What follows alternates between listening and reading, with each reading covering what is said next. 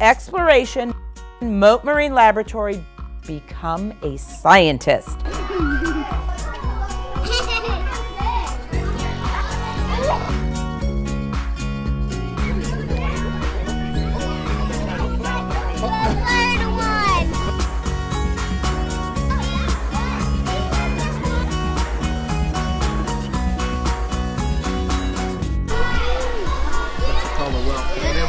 I'm excited about this partnership. We are using science as a stepping stone for literacy and the reading campaign, the national campaign for reading.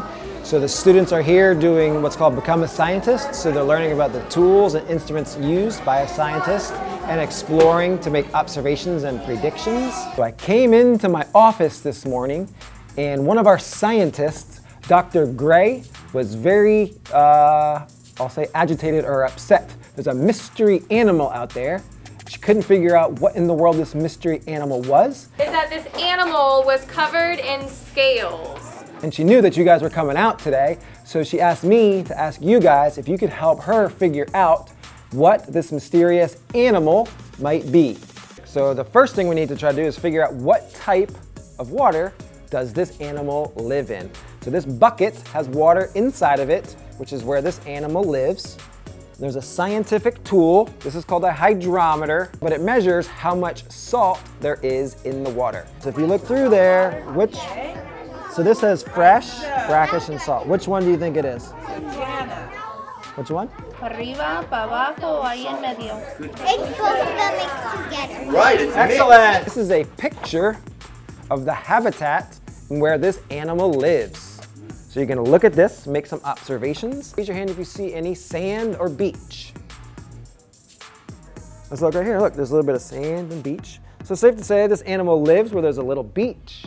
There's a little bit of water. Something that lives in. This is actually a piece of the animal. So we're gonna look at this carefully. Again, make some observations and think, what in the world could it be? It's easier to use one eye at a time. We close this eye and then put this eye on this lens. So maybe that'll help. We will also be using scales, and then you're gonna take it and you're gonna weigh it. Scientists will also weigh things. So you put it on there, chemistry, but you're gonna be making some observations on what's the difference. We're gonna measure the pH and carefully dip it in.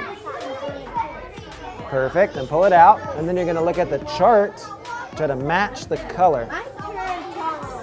Perfect. What were some of your ideas? Maybe a hermit crab is an excellent guess.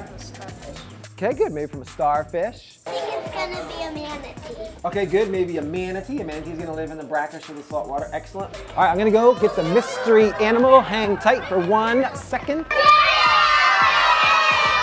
The mystery animal is a turtle.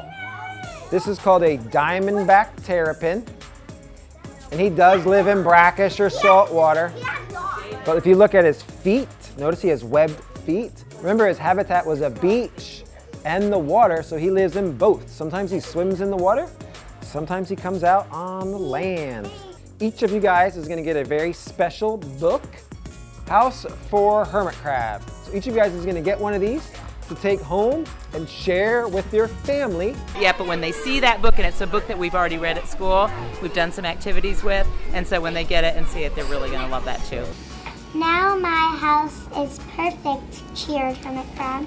And then there's gonna be a little, we'll call it a scientific journal back here, where you guys can write down some notes from what you read and what from you learned today, and then bring it back to your teachers.